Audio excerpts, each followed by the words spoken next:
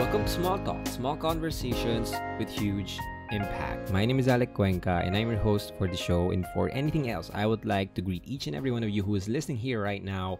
Welcome to the show. If this is your first time, then welcome. I hope that you enjoyed this episode, and if you do, then go ahead and check the other episodes because those episodes are so insightful and they have a lot of tools and techniques that can help you make better decisions for yourself and for the people around you. If you're an avid listener of the podcast, then welcome back. How are you guys? I missed you. I hope that you learned something today, and I hope that you enjoyed the episode as well. And before we actually go with our topic for the day, I have a few announcements. First is this is going to be a mini series that I'll be doing for the podcast. So for 14 days straight, I'll be uploading a single episode each day. Yes, for 2 weeks, I will be uploading a daily episode. And every single day, we are going to talk about a rule that I think that is necessary for you to be successful. And I'm not going to talk about my success, because who am I to talk? I'm a 24-year-old that knows nothing about success.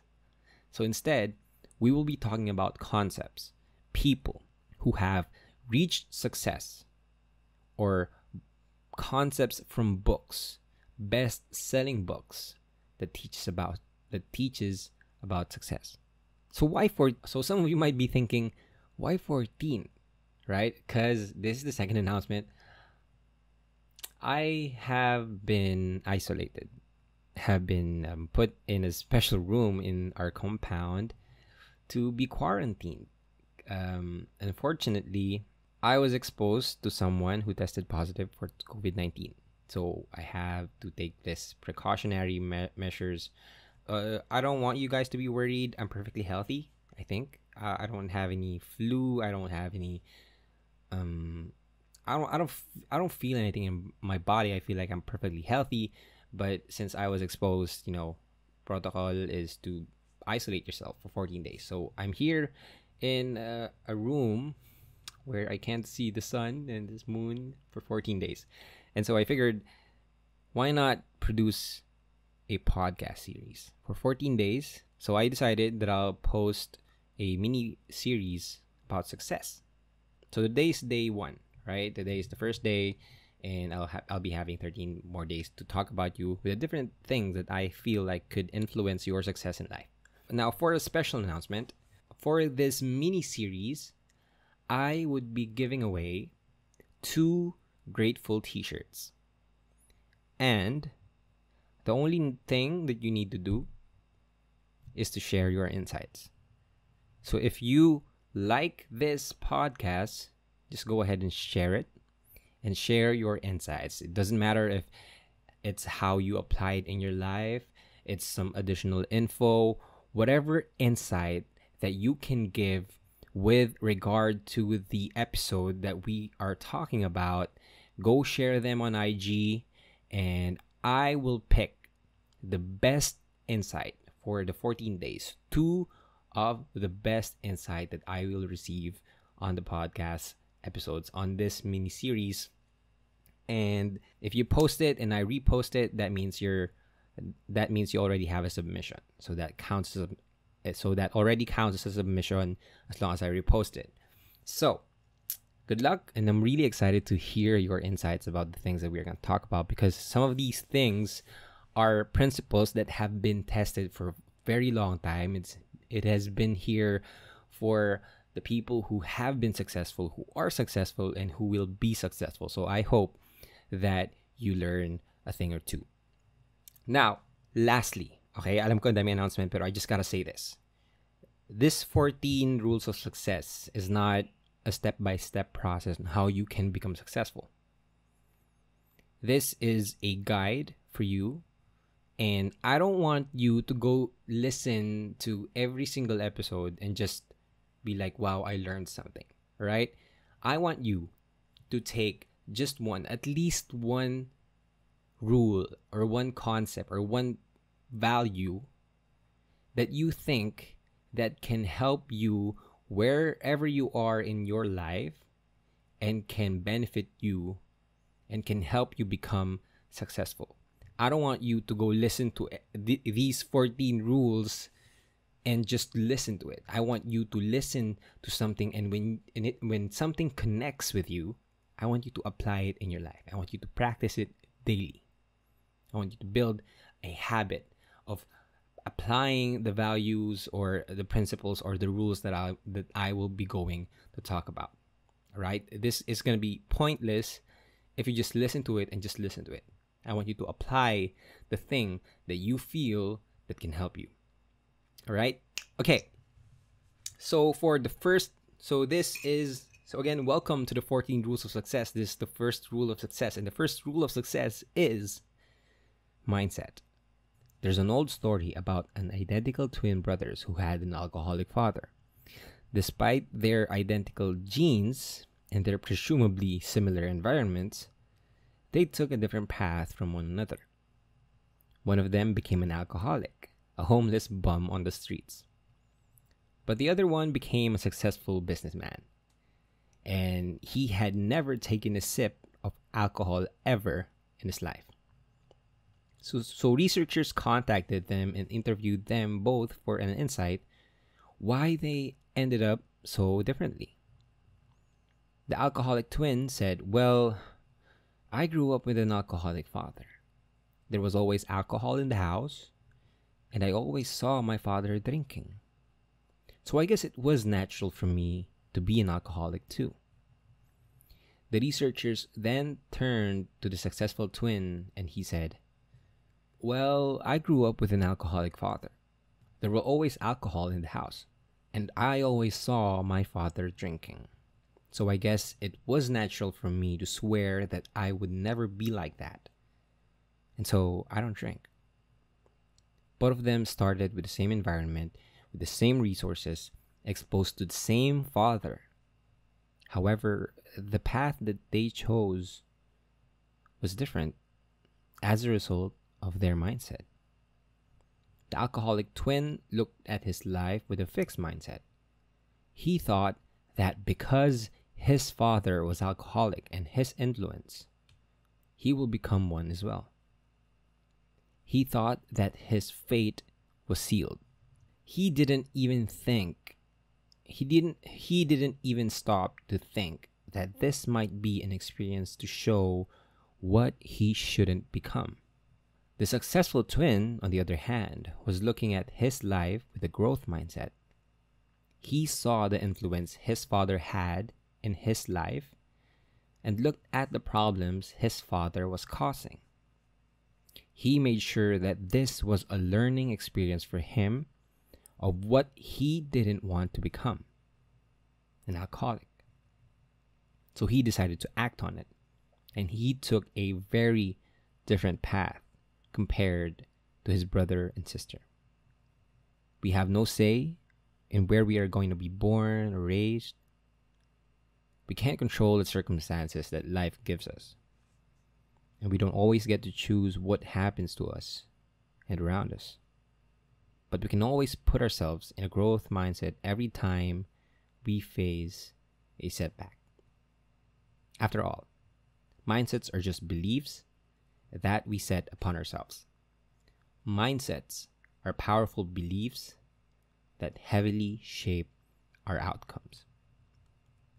And so we need to understand what is a mindset. A mindset is something that we constantly tell ourselves.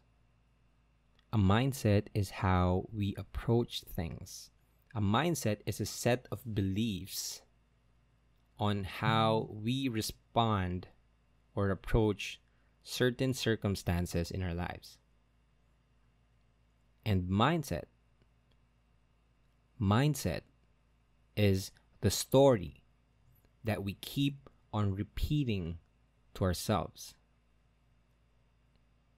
And something that is repeated consistently to ourselves becomes the story of our lives. This is very important for us to understand that we can't move forward with the next rules. We can't understand the following rules, we can't apply them. We can apply, hard work. We can apply focus. We can apply perseverance and all the principles for the success, and all the other principles for success. But if we don't have the mindset that can be a foundation for the other principles for success, it's all going to be pointless. And this is why I started with this. If you can't tell yourself right now that you can be successful, then there is no way in hell that you will be successful. Your mindset sets the outcomes that you will have in the future. And one of the things that I've learned is that a lot of people is not actually aware that they have a fixed mindset. And we're going to talk about having a fixed mindset and a growth mindset later on. But I just want to let people know that the mindset is something that is not based on the circumstances. This is something that is based on the internal voice that we have. For example, I'm saying that I can't be good at chess. Do you think that I can be good at chess? Not sure. Probably not. Because I don't believe in myself. I don't believe that I can be good at chess. So there is no way that I will be good at chess. Because even if I put in the hard work, if I had set my mind that I won't be good in chess, then I won't be good. There's an interesting example about this. In I don't know what school it is, but they conducted a test, and we have this cultural stereotypes, right? And the entrance exam was conducting a math test. So we have these cultural stereotypes, right? For example, they say that women are less likely to be good at math, to be good at engineering, because they're women, right? And some people even assume that Asians are much better in doing math than Americans or other races. And so what they did with the exam is that before the math test, they wrote a special question above. The first question was and they divided the exam into two groups, right? The first question on the first one was nationality, and on the second one, and the second group, the first question was gender. And so the people who wrote that they were Asian produced produced a result that is 11% better from the people who don't, when in fact they had just passed the same score exams before they actually took that special exam. They were all equal, but then some of them wrote they were Asian and they felt like they could be better at math, and so they were 11% better than some people who are not Asian. For the other group, when they wrote that they were women, the math scores were relatively lower compared to the men, when in fact they are all equal before they came in. There is a 22% gap because of just one question. And that question is very important because that question sets your beliefs. That question sets your mind. So I want to ask you right now, what story are you telling yourself right now? Because chances are, if you tell this certain period mindset, I like to call it the period mindset, not the fixed mindset. A period mindset is where you feel like it's just this, it's just that, and whatever is happening, it's just that. For example, pag iniisip mo na iniwan ka na naman ng boyfriend mo for the second or third time, right? And the story that you tell yourself is that ikaw yung laging iniiwan. So, when someone comes into your life, kahit hindi pa natatapos yung relationship nyo, you will have this mindset na iiwan ka niyan. Kasi that's what you set your mind to. And I want you to ask, what are your limiting mindsets? What are some aspects in your life wherein you have a fixed mindset? And to be more in depth about the two mindset, and this is something that Dr. Carol Dweck famously wrote, that we have two mindsets. First is the fixed mindset. Second is the growth mindset. The fixed mindset avoids challenges. They don't like challenge. They feel like the challenges will expose their weakness. And for someone who has a growth mindset, they embrace challenges because they know that when they push themselves to become uncomfortable at times, they will grow. That's the difference between the two. Another one is when you have a fixed mindset, you give up easily. Wherein if you have a growth mindset, you see effort as a path to mastery. For example, you want to do a pull-up. So you got into the gym, you tried doing a pull-up, and you can't do a pull-up. So now, when you have a fixed mindset, you're always going to say, I'm never going to do a pull-up. I've never done a pull-up in my life. And I'm pretty sure that I won't be able to do a pull-up because I just can't. That's a fixed mindset. Now, a growth mindset, you see effort as a path to mastery. You go into the gym, you try a pull-up, you can't do it. But you know that with enough effort and practice, you can do the pull-up. While in the fixed mindset, you see effort as fruitless or worse. When the growth mindset, you see effort as something that is necessary, something that is a requirement for you to be successful. And another one is when you have a fixed mindset, you ignore useful negative feedback. When you see that you're challenged, you give up so easily because when people give you negative feedback, you feel that it's too personal, that their criticisms are judgments that have no basis, and you're just trying to protect your ego, right? Wherein in growth mindset, you learn from criticism. You know that despite that, even though they don't understand where you're coming from, you know that they have a point in whatever they're trying to say. Maybe they're just rude, they didn't say it properly, but you know that they have a point and you can learn something from it.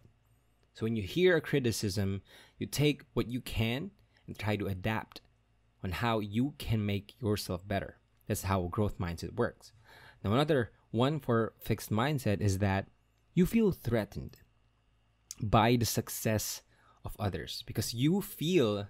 Another term that I'd like to connect with the fixed mindset is the scarcity mindset. When you have a fixed mindset, you feel threatened because you feel that the resources in this world is scarce. So if you see a person successful, that means that you now have a less chance to be successful because you feel like the world is scarce, success is scarce. Wherein the growth mindset finds lessons and inspiration in the success of others. They try to celebrate the success of others because they know the people with growth mindset or abundance mindset, the people with abundance mindset, they know that other people's success does not mean their own downfall. That there is so much to share, that there is so much success available in this world that we don't have to fight for success. You can have your success, I can have my success. And that's something that is when you have an abundance mindset. And I want to connect abundance mindset with the growth mindset. And basically, those are the two mindset. So I want you to think of a part in your life where you feel like you already closed the door and you had this period mindset, or you have this fixed mindset that you don't want to talk about, or you don't want to walk that path because you feel that it's already been fixed, that your fate is sealed. I want you to think about it. I want you to list it down and try to find a way to convert it into a growth mindset.